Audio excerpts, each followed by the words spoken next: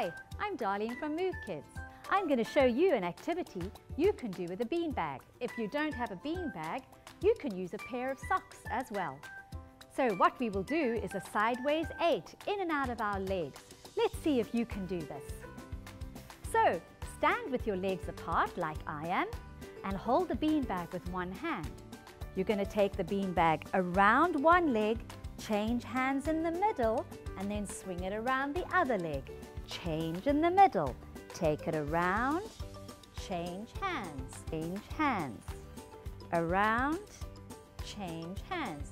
And as you get better at this, you can start going faster, faster, faster.